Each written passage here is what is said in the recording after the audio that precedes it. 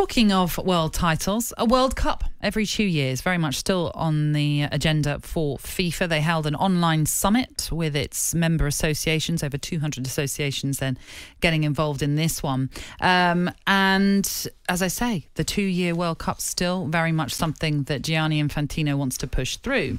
Now, in this summit, they have suggested that they're going to be having a World Summit in December, where possibly in Qatar is where they're suggesting it will be held. They will vote for this biennial World Cup, which they actually expect to push through as well. Gianni Infantino was asked by a delegate, well, what will happen if a team doesn't make this now 48-team World Cup? That will be happening every 2 years. They were told, do not worry, because there will be another tournament that you'll be able to take place for you to enter into.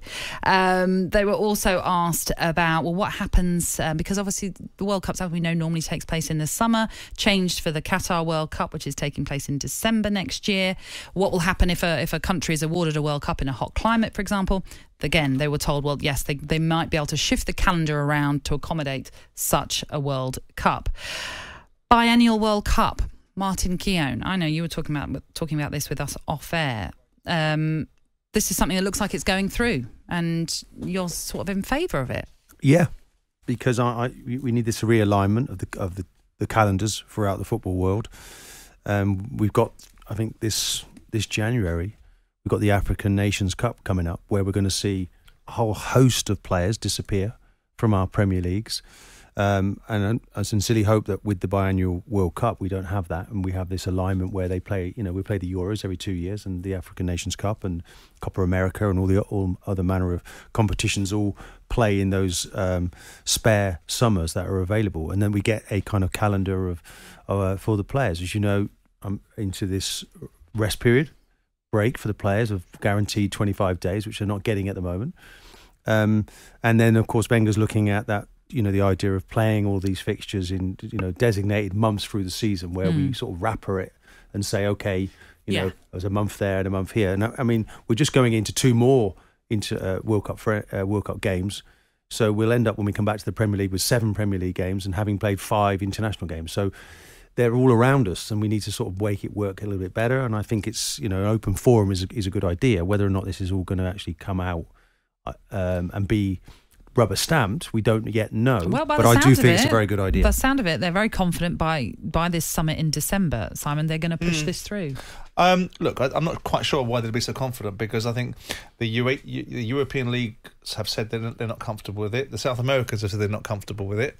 And given factually, the best teams, the most powerful international teams are in those two federations, I don't think it's a done deal. They're hardly going to come out suggesting that they're not going to get it through. They're going to put their most positive spin on it to influence the people that possibly are sitting on the sideline suggesting that they're not quite sure. I don't understand Martin's point. It makes some sense to me, because we've had this discussion before about which is the most arduous, tournament football or qualifying football. And Martin has advised me that tournament football is more arduous on the players. So by playing more tournaments, you're going to put more impact upon the players.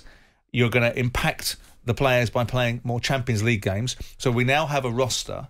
We have a former club manager that I would wager you, and Martin might say differently, would have had a different attitude when he was a club manager, now suggesting a biannual World Cup is part and parcel of what the players need to have, advocating that these tournaments can be moved into October to meet the expectations of where they might be being played. So domestic seasons are going to be disrupted left, right and centre. And then you've got increased tournaments. You've got European Conference League, Europa League. You've got FIFA World Club Championships on the roster. You've got Infantino talking about the idea that don't worry if you don't get into this tournament, there'll be another one coming down the pike pretty soon, another cab off the rank. All of it is being done because FIFA wants to generate more revenue rather than add to the sporting integrity of the game. It just...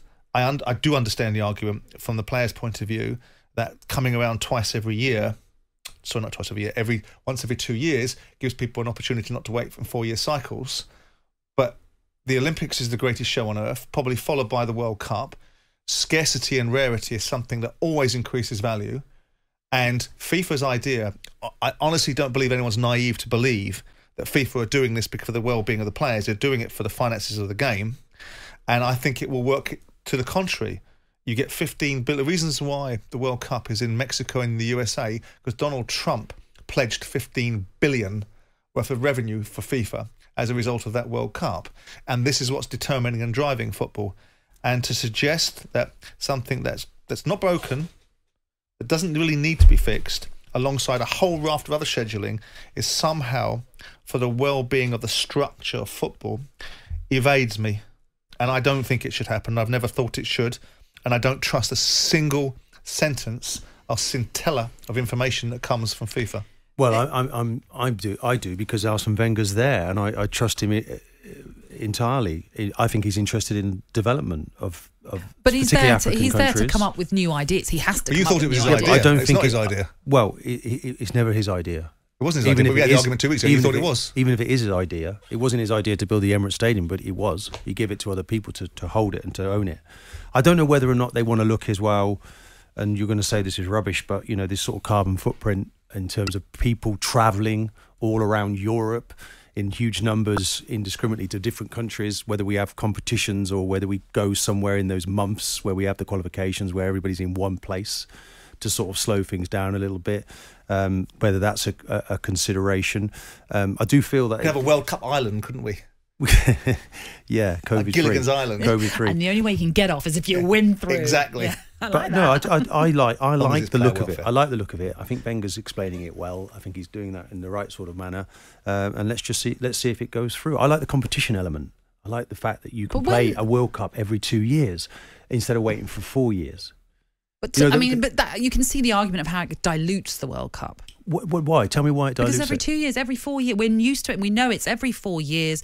It's a cycle. It's Do like you it's honestly like feel if it becomes the norm that it in any way detracts well, of course, from the if it becomes competition? the norm, that's different. But right now, as Simon just said, if it's I don't not think broke, that's an why do we argument need not to to. fix I don't it? think that's not an argument to do it. I think we want to see the very best players going head to head. But what if the players don't want it? Well, I quite enjoy the international side of it, where money sits to one side and it's about best players coming together. There's something fulfilling about that from a sporting sense context. I like that element, and I'd like to see it more often. I really enjoyed the World Cup in Russia, and I'd like to see it all happening again in every 2 years. And I don't like the fact that half the Premier League is going to disappear in January to go and play off in the African nations. I don't think that's sustainable, and we do need to start protecting the players far more than we are. They're not at the table, Simon, when it comes to organising fixtures. They're not there when UEFA, FIFA are making these fixture lists. And I think this is fairness. How should they be represented? You've got people like Marco van Basten, ex-player, sitting on places like IFAB, making absurd rules about getting rid of the offside rule and things of that nature. So there is representation. You've had people like Michel Platini sitting there with their hands out running UEFA. So you've had player representation. Not enough, though. Well, maybe that's true. But I don't know what that player representation looks like, because the problem is, and we keep on having this conversation, and you are right to say that if you enjoyed a World Cup spectacle, you're going to want more of it. And if you enjoy the movement aside of the domestic power finances and looking at the World Cup and the best players playing on the best stage, I do understand that argument. But unfortunately, it's not FIFA's motivation. Arsene Wenger is the football nous that they've wheeled in to add credibility to the football proposition rather than the financial one, and dressed it up in a football thinker, a brilliant football thinker's ability to be able to think his way through the football parlance of it rather than the financial one.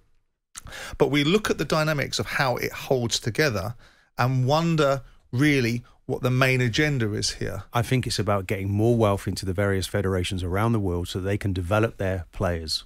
That's what it's about. That's the backstory, yeah. That's what Wenger believes. That's what I genuinely believe it is. Okay, well, as I say, December, we may well find out if it's going to go through, because that's what Gianni Infantino has suggested, that at the World Summit in December, they will cast a vote on a biennial World Cup.